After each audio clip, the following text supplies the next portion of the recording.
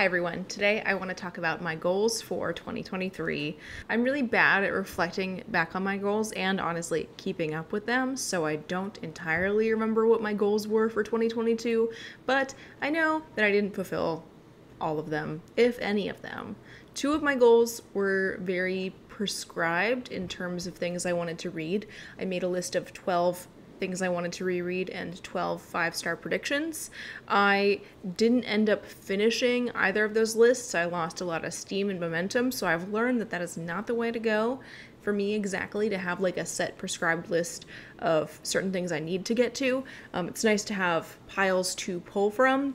And I think the intentionality is good because I did end up rereading 11 books last year, just they didn't all happen to be on the list that I originally made. So I'm going to try and keep some of those intentions and goals and try on new ones as I always do. Of course, there will also be reading projects.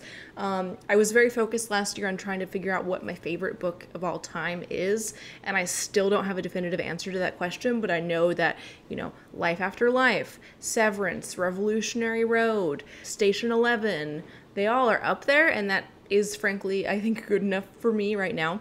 But now I have new things I want to try out, so let's just talk about what I hope to do in the coming year. I have a lot of things, exciting things I want to try. I don't think that they're overly ambitious, but it just helps keep my reading interesting, makes it sort of like a game for me in some ways, keeps me reading different things, reading varied things, and also trying to knock down my TBR. So a video that I just put up a couple days ago is talking about the books that are sort of on my last chance list for the year. I don't know how many books are on there, so that is a prescribed list of sorts, but they're books that I already own and theoretically have wanted to read for the duration that I've owned them, which in many cases is over 5 years. So I'm basically challenging myself, saying, prove it.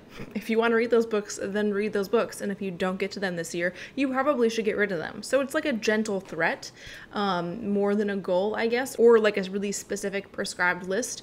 But it's just like a way of saying, hey, these books exist and now they're separated out. Don't forget about them anymore. I really enjoyed rereading in 2022, so I also would like to keep up that habit of just like rereading about one book per month. I think that that is very doable, but I'm not going to specify which books I'm going to reread. So hopefully I can reread about 12 books this year. We'll see if I care about rereading as the year goes on, but I think it's a nice habit to get into. A lot of my favorite books from 2022 were books that I reread, which is good and bad, I guess, but I read a lot of books that I enjoyed, and isn't that the point of all of this? So I think that that is fine. Another goal I have is that I would really like to keep track of my bookish spending.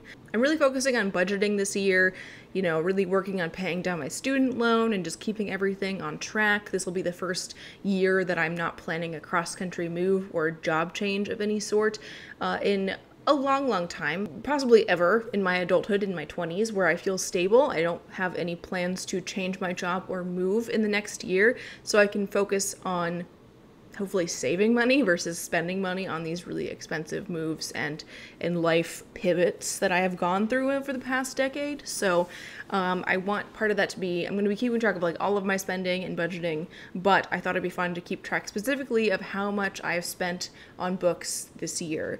I have seen Rincey and Marines do the same thing. I basically want to follow suit and see how much I actually spend because I frankly have no idea. And I also thought it might be fun to incorporate into that how much do I save based on using the library and getting advanced copies. How much money does that actually save me? I don't want to like make it too much about me bragging about getting ARCs, so I'm not entirely sure if I want to include that portion, but certainly for things that I choose to get from the library, especially if I was originally considering buying that item and buying that item new, keeping track of how much money I save by instead choosing the library. And I don't know if I'm going to somehow try and incorporate like books that I finish, books that I enjoy, books that I DNF, because, DNFs are essentially wasted money if I bought it and then didn't even like it to the point where I could finish it. So I'm going to play around with this idea, but the general concept is tracking my bookish spending. It shouldn't be too hard because I don't have any bookish subscriptions. I'm not a member of Scribd or Audible or anything like that. I'm not a book of the month member. So it's mostly just like self-directed buying. So I'm interested in how much I spend. I would like to do 12 rounds of my shelf actualization project, which I started last year and stole basically from Stephanie Bookish. But it's this idea where I ask my bookish friends here on BookTube to pick 2 books from my TBR, and I vlog my reading experience of them. I've already asked Mercedes to do January for me, so I'll be reading 2 books that she picked for me in this month, which I'm really excited about. It just is a way of getting someone else's eyes on my TBR and having them pick something for me, and then me basically talking through my experience of it. So it helps me get my TBR down, helps me make videos kind of with my friends-ish, inspired by my friends. So yeah, there's that one. I would like to do 1 per month. I set my Storygraph goal for the year at 100 books. I'm not sure if I want to up that or not. I last year didn't necessarily read the most number of books I've ever read, but I certainly read the most number of pages I've ever read. It was over 37,000 pages, and just if Storygraph's stats are correct from what I exported from Goodreads, which I've had a Goodreads account since 2012, it was the most pages I've ever read, which is fantastic. But I would maybe like to read some shorter books because I read, I think, 10 books last year that were over 500 pages, and I tend to shy away from shorter books on my shelf for whatever reason. So trying to prioritize those, it'll mean I get through more things, which is also a win-win. So I'm not sure if I'm going to bump it up from 100, but I think 100 is a good baseline for me. It means that I'm making reading enough of a priority, which often is not a problem, but sometimes I go through phases where I'm not really into it, and I need to remind myself that this is actually a hobby that I enjoy, and that there are books out there that I will like. So to that end, I have a couple of series that I'm hoping to read and love this year. One is the Winds of the Foreland series, which I own the entirety of. I purchased a couple months ago the whole series on Pango because I mostly just wanted the first book, but they are out of print. You can only really get like mass market secondhand copies. So I just decided to say, fuck it, I'm going to buy them all. It was very cheap, so hopefully I like the series and I can read it all, but at the very least I'll read the first one and then decide if I want to read the series to completion. But if I do like it, I would like to read the whole series. And then I also really want to read the Rainwild Chronicles this year, which is 4 books. It's the 4th series in Robin Hobb's Realm of the Elderlings, which I've been reading on and off since like 2015. So it would be nice to make a big leap in progress in that series this year, because I read the Tawny Man trilogy in less than a year, between the end of 2021 and throughout 2022, and it just felt so gratifying to read those books in relatively close time to one another. It helped me remember what was going on and kept up my investment in what was happening in the moment.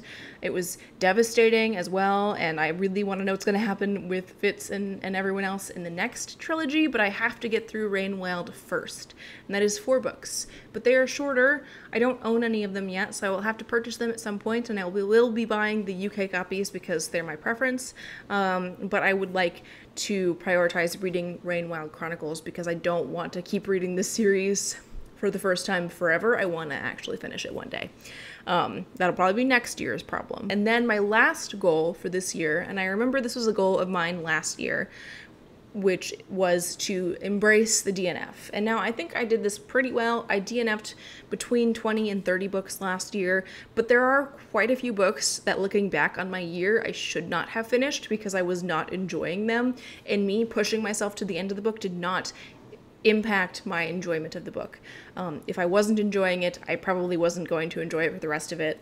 Things like Tomorrow and Tomorrow and Tomorrow, or Our Missing Hearts. I mean, ideally, like, I wouldn't have even started those books because I didn't know if I had liked them or not. And very early on in the book, I knew that I wasn't super enjoying it, but I was always hoping for a turnaround, for it to really surprise me in the final half. And that doesn't happen very often. If you're not liking the first half of a book, it's very likely that you will not enjoy the second half of the book, especially to the point where it redeems the first half. I don't know. I just think that I need to be more aggressive with my DNFs than I even was last year.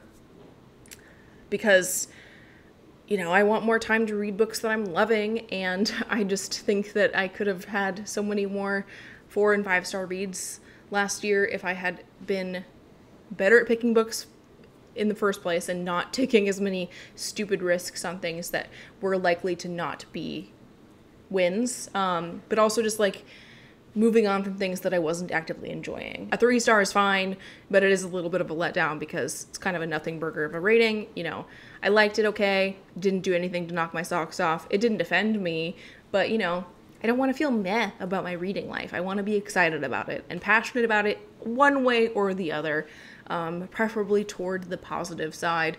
So that's my last goal for 2023. Like I said, I think these are generally pretty basic, pretty simple, pretty achievable, and pretty easy to remember that I want to do, because if I'm tracking my spending, if I'm asking people to do the shelf actualization project with me, then, you know, I will remember to keep doing them throughout the year. Will I look back on this? Will I remember these goals? Only future me knows, but that's okay. I'd love to know your thoughts on my goals for the year. If you have any tips or tricks for achieving my goals, I would love to hear it. And what are your goals for 2023? Let's hope that it's a better year than the last 2 years we've had. We deserve it. I am looking forward to the coming year.